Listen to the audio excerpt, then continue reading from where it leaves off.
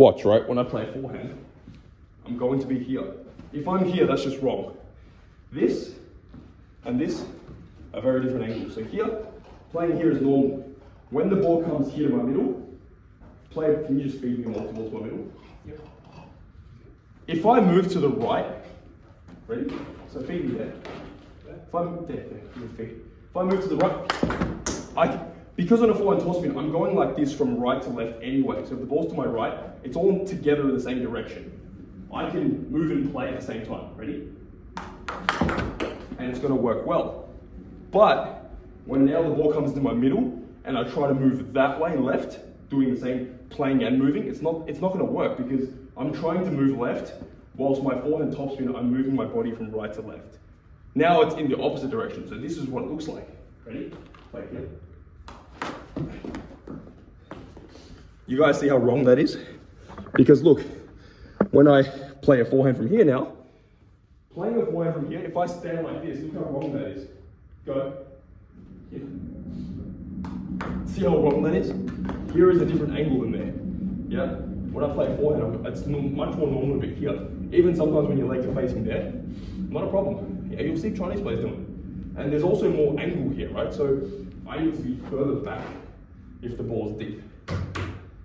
So when balls come to my middle, even here is exactly like here, but just not as intense. It's not the same as there, yeah? So when I get here, I have to move first, find my position, then that same ball is now to my right, and I can just move into it. It's better to over move than it is to under move. So we're here, fix my middle. You all see that? Now play here. Yeah, and don't feel like, oh my God, I'm moving left here all at the same time. It's too much. It's really not, yeah? Because from here, there's more angle involved. This is the stock standard position here. Whereas here, this is the stock standard position. Do not treat them as the same. So if you want to find more forehands here, you need to play like boom.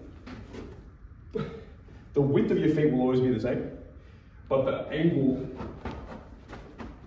and how deep you are, the angle will depend on how wide the ball is. If it's here, I need to be here, yeah? It's never too extreme.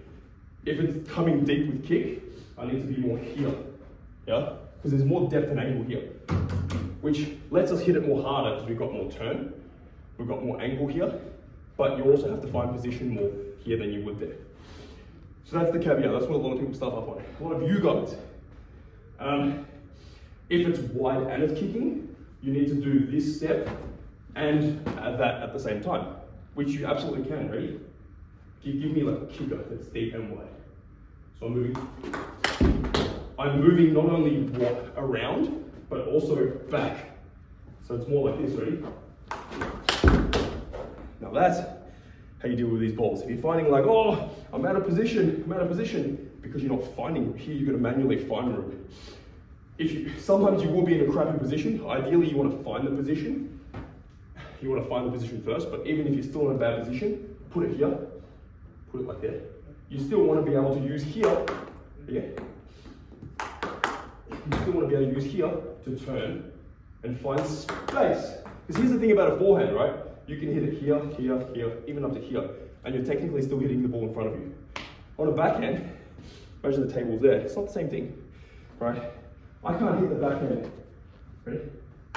Can't hit the backhand here. That's not going to work. And I'm getting puffed and getting old as well. Yeah.